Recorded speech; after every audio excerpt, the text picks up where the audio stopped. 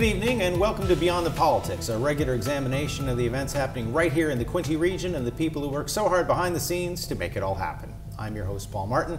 Joining me as always, my co-host, columnist for the Belleville Intelligencer, Colin McKay. Thanks, Paul. And our special guest, new Director of Education for the Hastings and Prince Edward School Board, Katherine MacIver. Thanks for having me. Happy to be here. It's a thrill, and not just because in my previous career as a reporter, I used to go to all the school board meetings, so I'm very, very well acclimated to what goes on at those meetings and with the board.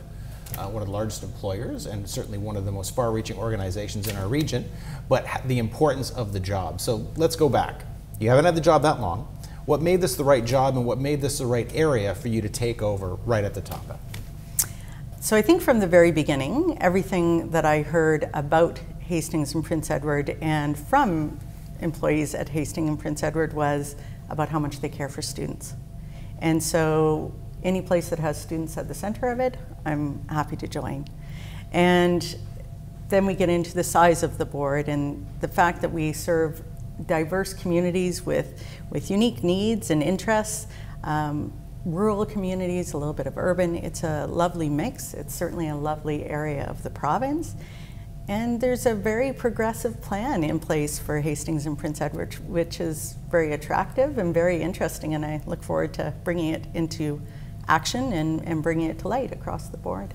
Now, one of the things that people might not understand entirely is how big the board is. I mean, they might understand numbers, you might be able to talk about number of schools, but geographic area-wise, this has to be one of the larger boards in southern and eastern Ontario. I think it is one of the larger geographic boards. 7,000 square feet, I believe, is about where, or kilometers, thank you, is about where we're at. But small enough that people know each other intimately and that there's connection across regions and between our schools and across communities. So, yeah. So talk about your journey. This is your first time as director. It is. Yes. So where were you before then, and then what track did it take to get you here?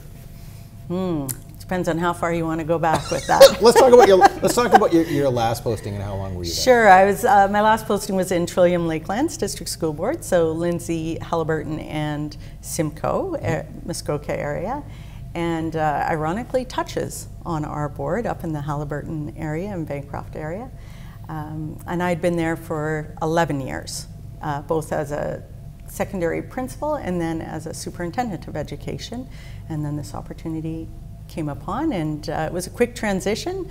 Hired in June and started July 1st, so about 6 weeks in the role. Okay, now that's great, and welcome again to the board and to the region, though of course, as you put, you weren't really that far away. As much as the nucleus of the area might have been different, those two boards actually do touch as you get up to the northern parts around Bancroft. The challenge right now is COVID, and I mean, no one would think there's a larger issue, so let's talk about that. You've been part of this with another board, so I won't necessarily ask you what the experience has been like here.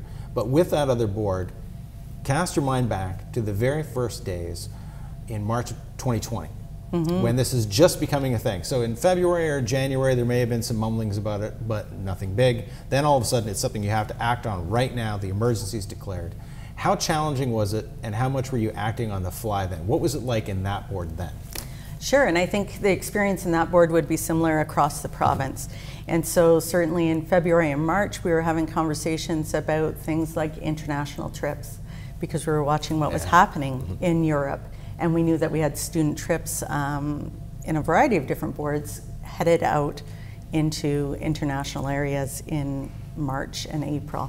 So that was one of the first indicators that we had. And certainly as we crept closer to March break, as it is known, lots of conversation about whether or not people should be traveling. And then to have a sudden shutdown, unheard of. I'm not going to use, well, I'll mention the unprecedented word, but I think it's been much overused. Pivot's the big word. The other P word, yes. But something that certainly we had never seen, and we hope to never see again. But the idea that something like this could come in and disrupt, our school systems, our economies, our communities, and our lifestyle is fairly significant. Did the schools close down in April of that year in 2020? Schools closed down at March break is when schools closed down, and it was for a 2-week period initially, and then certainly as we've experienced over the last 18 months, as more information comes forward and we have more direction, we found that being extended and elongated. So at first students, I think, were saying, oh, we get an extra long break, and then the reality sat in that we are moving to remote learning. They didn't like the break that much. Yeah. So what about this upcoming school year? What's that going to look like? I know the kids are going back to school, so I know there are going to be plenty of COVID protocols. So could you go into a little bit of detail about that? Sure. And so we've just had the provincial guidelines released about a week and a half ago, and we will have our additional guidelines from Hastings and Prince Edward released later this week, hopefully on Friday. Those will be live to give parents and students and community members an idea of what will this look like in our buildings. And so some of the familiar pieces from last year, masks, cohorting, distancing, hand hygiene. Will the kindergarten classes still will they have to wear masks? Because I read somewhere that I thought they might not have to. Is that a board by board decision? Encouraged, I think, for our youngest learners, encouraged to be wearing masks in kindergarten. We know that our students are much accustomed to that, and certainly we would be encouraging that, but not mandatory. We are looking at having HEPA filters installed in all of our kindergarten classrooms, and happy to say that those look like they will be delivered well in time and distributed in all of our classrooms, just to give one more added layer. And there's a lot about ventilation in schools. How's this board doing with regards to that? They've been very proactive. Our facilities department has been proactive over not just this past year, but over a number of years about upgrading our mechanical systems.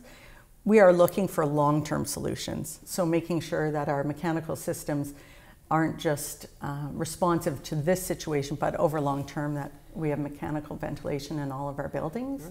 Without further ado, I'll hand you over to Colin for Colin's Corner.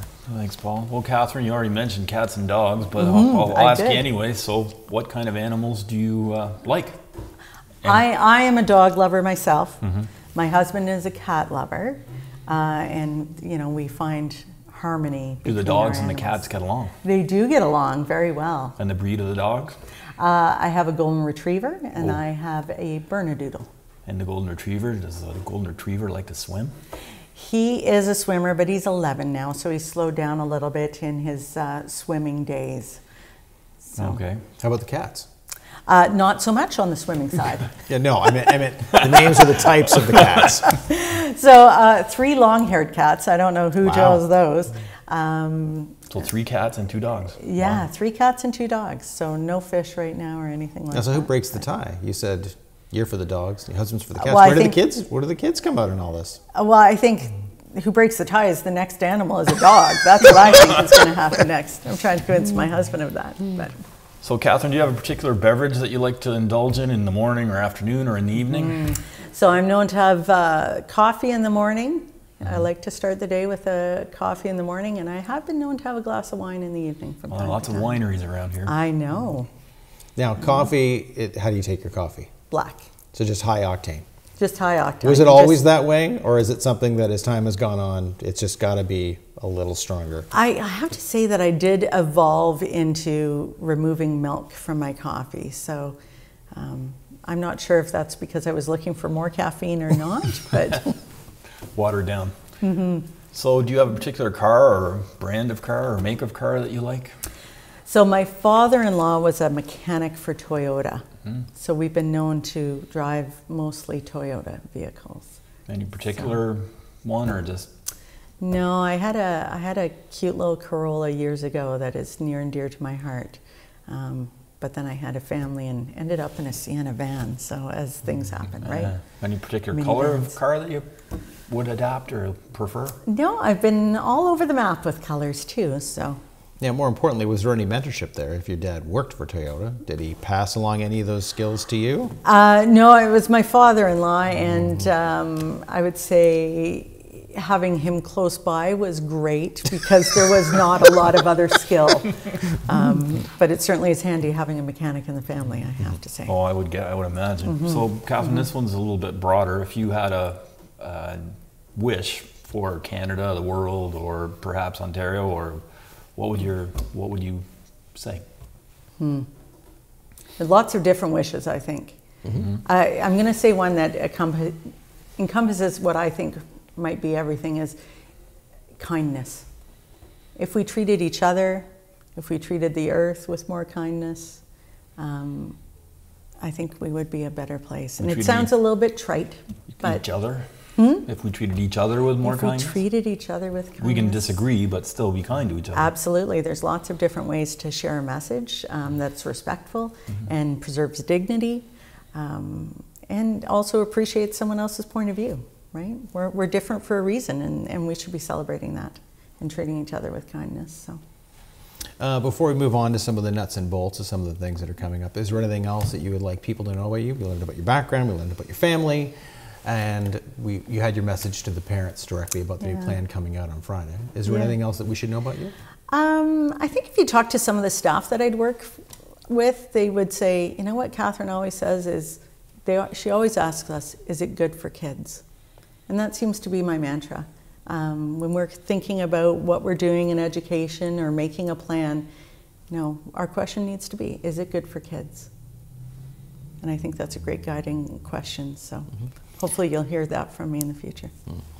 Looking forward, so school board meetings, are they back in person again? Yet to be seen. We will have to make that determination about being in person or being virtual. It certainly will depend on where we are as a province at the time. Our first meeting is the middle of September with our Committee of the Whole. Once again, talk about Friday. So Friday is a big day because you said through the board's website, you'll be rolling out the plan for parents. And certainly our staff will see that plan as well. So hopefully Friday, get the information out. We'll certainly be promoting that across a variety of different mediums and forums to make sure that parents know the information's there, and encouraging parents to get in touch with principals, and school secretaries in the coming weeks if they have any questions, and certainly using the info at hpdsb.on.ca is a great email tool as well. Are there any events coming up that you'd like to promote? Yeah, great question. So on Tuesday we have the Learning Foundation golf tournament. That is going to be housed, and it's a golf tournament that I know they've had for a number of years, but it got postponed a bit, and so we're doing it in August, which turns out great. We have a great number of golfers that are coming out, and certainly a ton of community support, which we're thankful for, because the Learning Foundation does great things for our students. So. And so this is going to be at Oak Hills in Sterling? I believe so, yes. Yes. Now, are you a golfer? Well, newly minted. Colin's a golfer. Oh, okay. I'm a newly minted golfer. Maybe you could give me some lessons. I play golf. I'm not a golfer. Well, I'm always open to learning, so I admit I have some things to learn, and I have some very kind community members who are letting me golf with them on Tuesdays, so I look forward to that. How great is it to get, I mean, this isn't a return to normal. This is an outdoor event. Golfing was allowed before, but this is a community engagement event. How great is it to be doing this, and are you hopeful that this leads to more events like this in the near future? Yeah, I think as long as we can be safe in what we're doing and we have support from the public health, we can look to doing more of this in the future. It feels a little bit like we're getting a little bit closer to normal, or perhaps the new normal. Well, do you have any goals set for yourself for this one? For the golf tournament? Yeah. I'm hearing that I have to count at least 3 tee-offs. No, you won't have to. This has been Beyond the Politics with Director of Education for the Hastings and District School Board, Katherine MacIver.